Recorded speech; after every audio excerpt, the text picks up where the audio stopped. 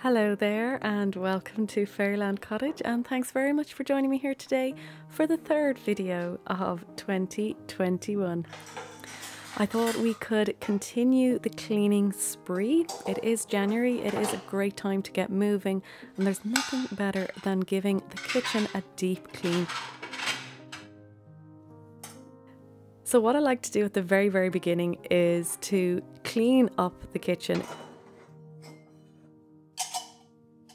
But I just find it gives me a little clean slate to work on. And I'm going to give some eco, sustainable and cleaning tips throughout the video. So I really hope this inspires you to, you can even do it as you're watching this video as well.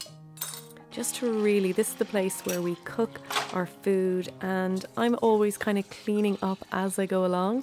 So this is really taking everything out, giving myself the time. If you've got kids, ask them to help you. Just really, it's great feeling afterwards when it's all done. So I'm just washing up all the dishes. And we don't have a dishwasher, so I'm able to get washing up liquid now. I get it refilled from a local health store. And I just use the wooden scrubber with the natural bristles, and then a wire scrubber if needed.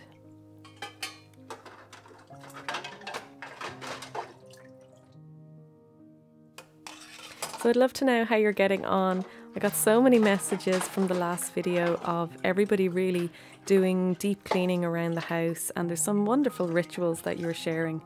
So I really got a lot of valuable information that I hadn't heard of before as well. So that was really nice.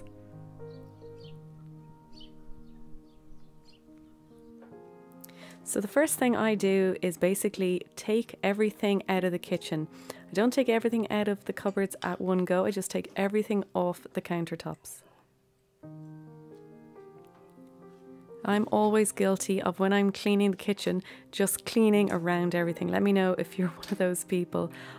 Hats off to you if you're somebody that always takes everything off and cleans underneath. So this is just really giving the kitchen some tender loving care.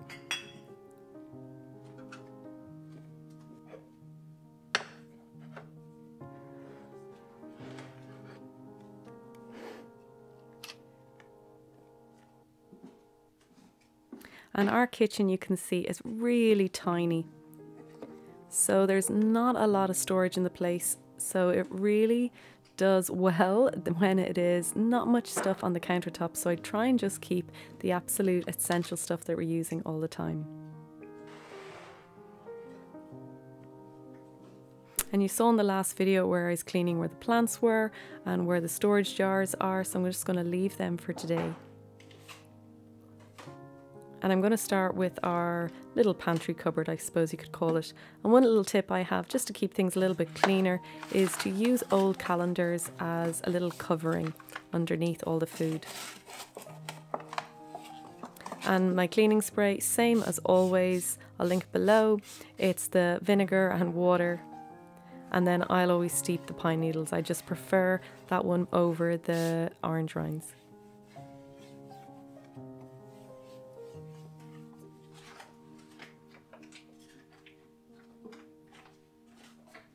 And I'm just laying the calendar from last year then down again. And I just change them up each year. And we try and not have anything in our cupboards that we don't, number one, know what it is or actually use. So I very rarely buy things that are small little condiments where I'm only going to use it once and then never again. So there's rarely anything actually going off in the cupboards, and it's just a way of saving up on food waste. And the top basket, I just have all my medicinal products and herbs, vitamins and minerals.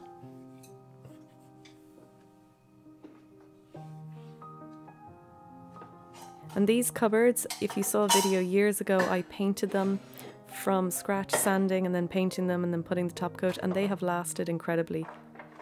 So it's really worth doing from scratch.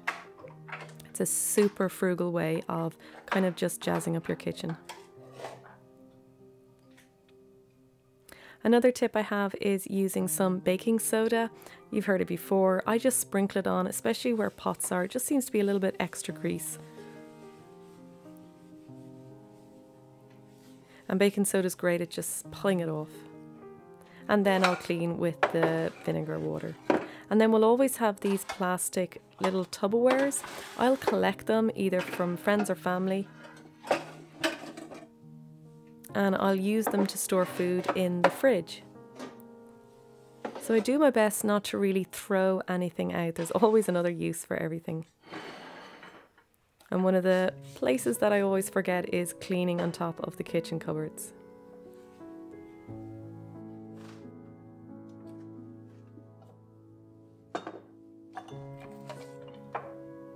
Next is where we keep all the cups and the glasses and the takeaway cups. Again, really, really tiny, so I'm always trying to declutter what I don't need, and I very rarely buy anything new.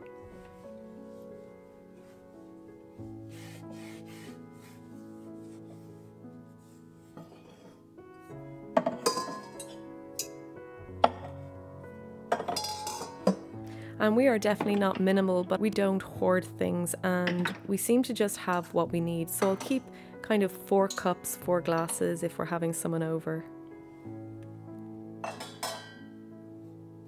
But I definitely have had to become more resourceful since having a much smaller kitchen and just really avoiding overbuying. At the moment we've got a lot of restrictions, a lot of shops are closed, so it's much easier for me to buy in large quantities the spices. And what you can do is you can go to an Asian supermarket and buy incredibly large bags of the spices, and they'll last a really long time. So I'll do that usually around this time of year, but I still have some left over from last year.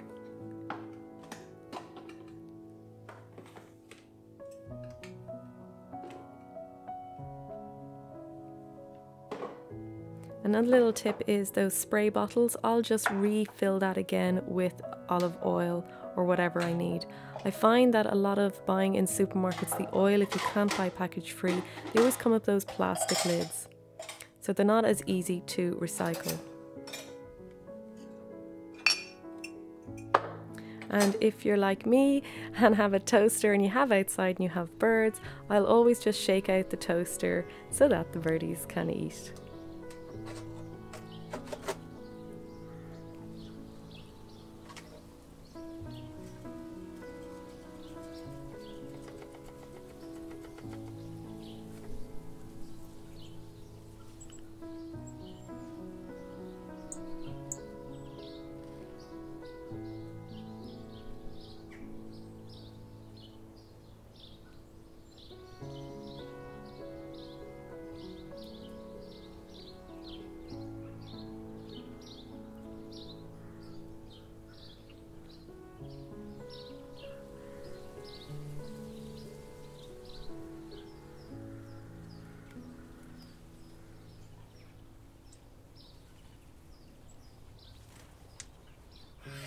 Next is on to the cooker. Now, I don't know whether, it depends what type of cooker you have, but we have kind of like a double layer of glass. So you need to actually take it apart. And another tip is just to use baking soda and lemon juice. There's extremely harsh chemicals in those oven cleaners. So this is not going to affect anybody in the house. You're not breathing in anything that is not savory. And more vinegar and water for the glass. And the lemon and the baking soda together just lift up all the grease.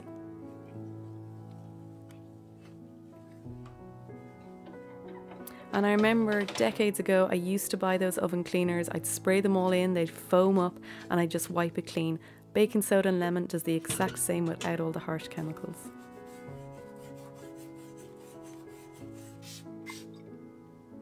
And this is a really old oven and a hob, and yet it really comes up clean. Next things are the draining boards. I'm always forgetting about them, and then the baking soda again comes in handy. What I do is I'll buy baking soda in huge quantities in a local cash and carry, and it will last me over a year.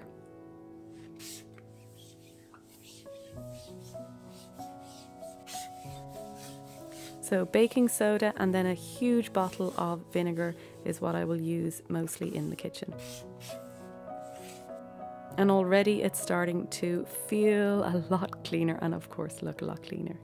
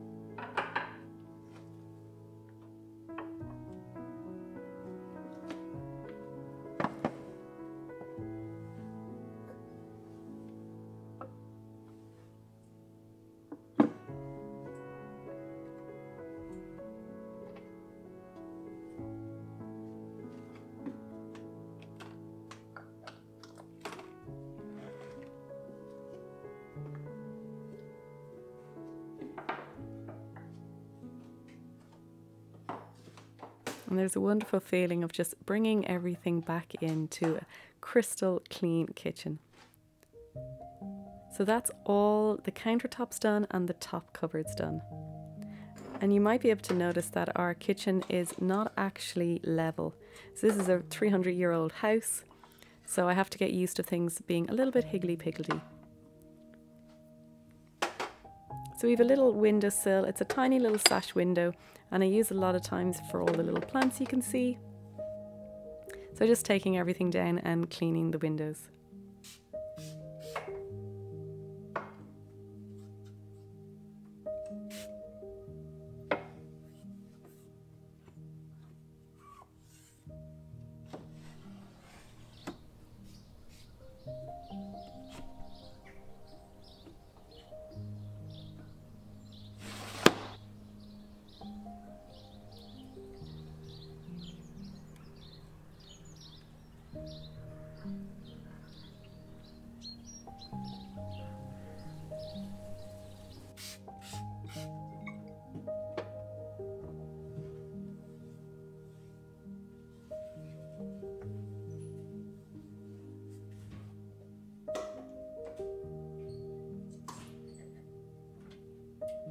That's a little Chinese money plant, an oxalis.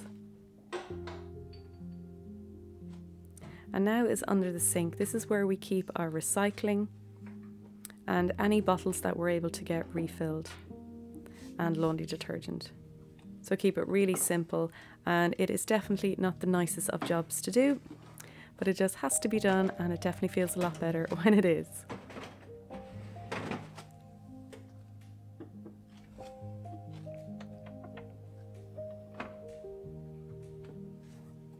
Now the only downside to having a little open plan in the kitchen is it does get an incredible amount of dust and dirt.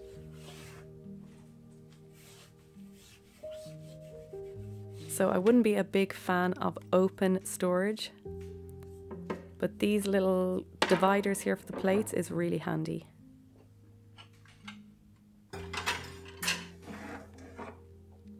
And you saw I did the right side of this on last week's video.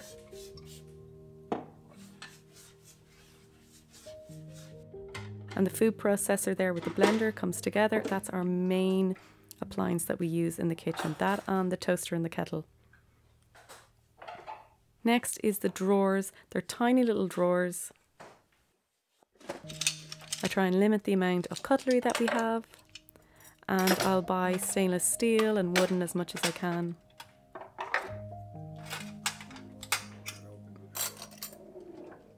And it may seem tedious taking everything out, cleaning it down, putting it all back.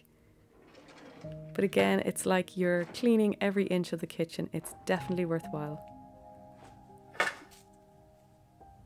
I'll have the wax wraps in here. We'll get things like plastic bags. I don't want to throw them out, so I'll keep them and reuse them. And we get given things like sandwich bags or tin foil or cling film. I'll keep them all and reuse them again and again.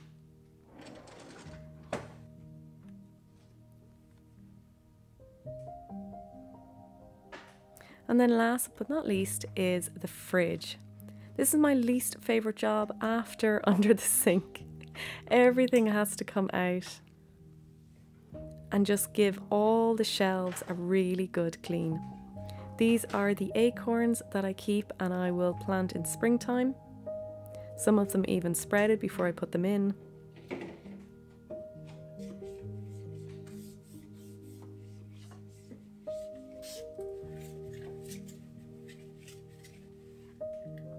So like before, it's really like me giving thanks to the kitchen for cooking so much wonderful food, so much nourishment. It's real just a sign of gratitude, I find, to give the kitchen a nice deep clean.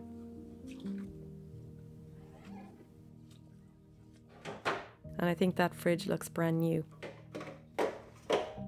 And then what I do is I use the plastic boxes I will use to put some food in, and then I'll still get things like Oatly, which is for my husband's coffee, and little yogurt cartons that I can reuse the cartons when I'm planting seeds. So I always do my best to be mindful from the point of view of saving as much waste as I possibly can. So I really hope you've enjoyed this video and that it has inspired you to really deep clean your kitchen, give thanks.